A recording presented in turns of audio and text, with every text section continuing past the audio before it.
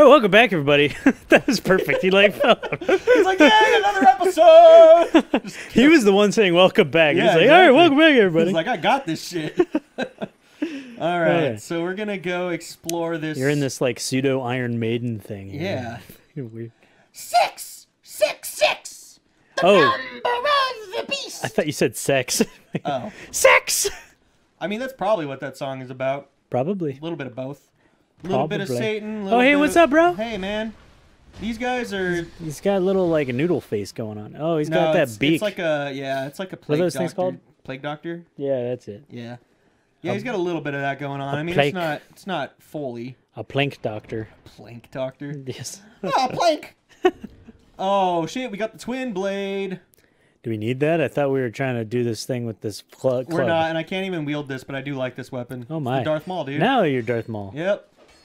But it's okay because we may or may not be using a different kind of twin blade later on in the game. That would be a really hard weapon to control, like one-handed. That thing. Yeah. Because like all of your muscles that have to work with it are your trapezius has got to be like going at it. Your trapezius. Yeah. Your deltoids. You got a lot of triceps your and like phalanges. If you're going forwards, you have a lot of triceps, but if you're like pulling in all the time, you need like a lot of biceps. You just be really big in one arm and part of your back, and you'd be a half pencil neck. Just one side of your neck will have the trapezius going up. I mean, that's kind of like that's gonna happen regardless of what weapon you're one-handing.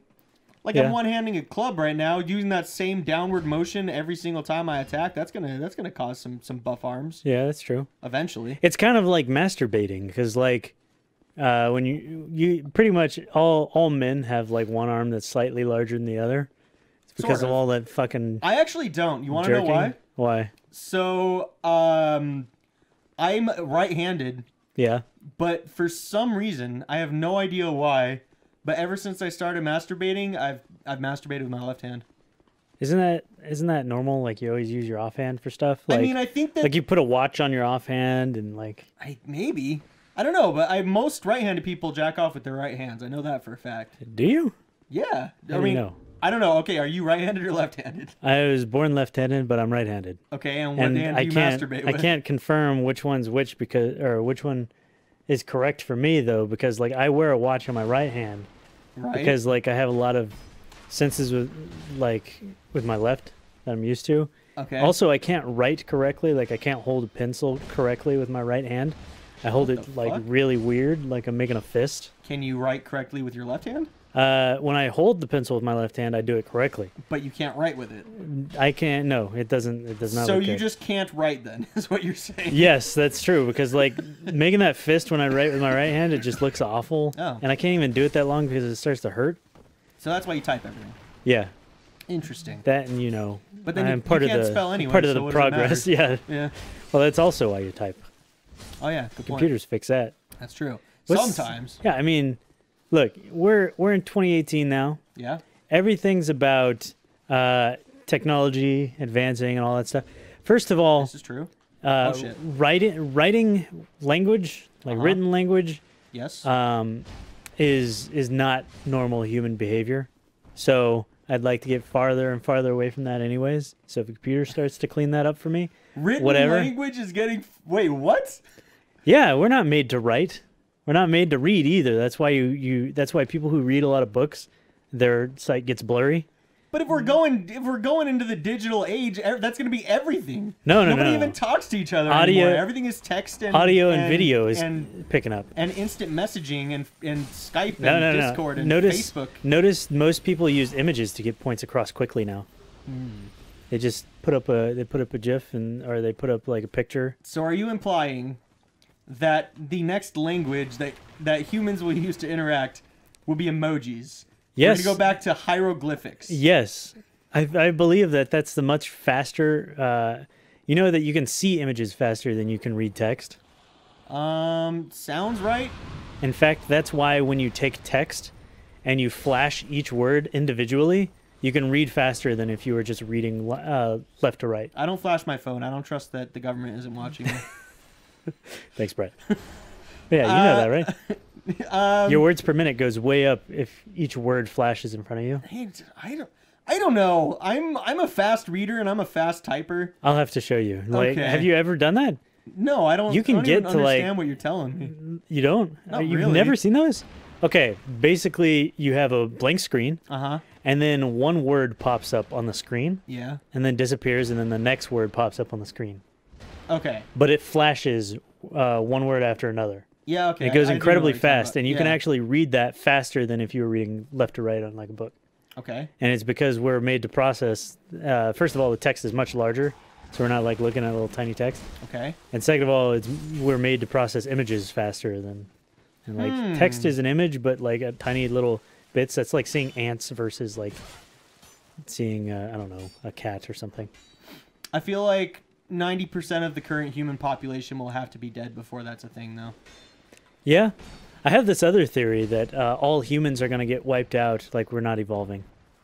It's a pretty interesting theory. You want to hear it? Yeah, go on, please. Okay, so I have this thing where everyone was like, oh, what's the next stage of human evolution? Oh, we're all going to become like, oh, we're all going to do telepathy and control things with our minds. Oh, my God. Yeah. First of all, we already do that. Thank you very much. Do you think those muscles in your arms and your hands move themselves? Yeah. The answer is no, because there's a little neural impulse that comes out of your brain that goes to your muscles to contract them and make them work. So technically, we control our own bodies with just our brains. Okay. So first of all, we're already doing telepathy, and I could tell you that we also teleport as we move, but that's a whole nother topic. Okay. So. Wait, no, not another topic. You explain to me what the fuck you mean. How we teleport? Yeah. Oh, God damn it. All right, look here. Think about this. I'm gonna give you a little brain cookie here. Okay. Okay. How many numbers are between 0 and 1? Full numbers? No. How many numbers? Like 0.5, 0.45. How many numbers are between 0 and 1? It's infinite. It's infinite. So how could you go from 0 to 1 to 2? If it's infinite, just between that gap. Okay. Now, you can zoom in to space infinitely. There's infinite space if you keep zooming in, right? Yeah. If that's the case, how do we move from point to point? How do we move through infinite space just by pushing our arm forward? We have to teleport. And now if you think about it, if you think about like electrons and stuff, right? Electrons, they basically teleport. They move so fast, right? They wiggle around and everything. Yeah. It's like that. So if nothing moves faster than the speed of light and you got to travel infinite space in a short amount of time, yeah, you have to be teleporting. I mean, yeah. It's the same thing as if you flick your wrist, if you're holding a laser, you're pointing at the moon and you flick your wrist, the distance that the laser would travel is faster than the speed of light. Like, there's all kinds of little things you don't think about that exist. Okay, so what does this have to do with humans dying? Yeah, let's go back to humans dying now that you made me segue. Well, you fucking just completely shattered my brain for a second. So back to the topic. Okay, so I'm not even talking this episode, dude. You're it's blowing my mind. It's cool. We're gonna finish this whole thing on evolution. So we think that people are gonna evolve to this next stage or whatever. We're not. We're actually stagnant right now, and it's because we keep healing ourselves. The basic principle of survival of the fittest is that the weak have to die. But our weak don't die. We heal them. We create cures for the diseases that they have, right? Sometimes. So we're busy killing off the diseases so that they become more powerful. They're going to become more powerful. We're going to have super diseases at some point. So the diseases are evolving us. So it is very likely that at some point in the future, if we keep this path and we just allow people to mate with whoever all the time, that the diseases will outgrow us and outgrow our knowledge to where we can't defeat them and they'll wipe us out. Except for a very tiny few of people who are immune, and then that's the next stage of evolution, whoever's immune to that. Doesn't mean they're smart or anything. It could be the stupidest people in the world. Okay. They just so happen to be immune to that one disease. Better immune systems? Yeah, to the super disease we created, because we're killing off all the easy to grab diseases, right? Oh, jeez. So that's one of the problems, right? So the reason that human evolution isn't really working out the way as easily as it would have before was like you have Neanderthals, right? And you have the Homo sapiens or whatever they're called. I don't fucking know. Cro-Magnus. Yes, they killed off the previous ones, right? Right. That's part of the evolution, getting rid of what didn't work and having only what is left. Yes. We're not doing that, obviously. We're healing ourselves and everything. So if two of the smartest people in the world got together, had a baby, and then that baby got with the smartest person in the world, and they kept doing that, you'd get a really, really smart person, right? Right. Well, then that person might fall in love with an idiot, the stupidest person in the world. And now you have a halfway baby, right? Yeah, like halfway baby. Yeah, one that's not that's just an average person again. So they just regressed all the evolution that happened. Okay. So you see, this is the problem, because those people aren't dying. The stupid people aren't dying because we keep healing them. The people who are weak to diseases aren't dying because we give them drugs to kill off the disease. They're not even killing it off themselves. True, but also stupider people have less chance of having good health insurance. Well, not anymore. Right. It's so easy. Damn, I didn't know we were getting political on this episode. But anyways, no. But yeah, that's all right. There's 2 thoughts for you: infinite space. That was 2 thoughts? Yeah, infinite space and human evolution. Oh my god.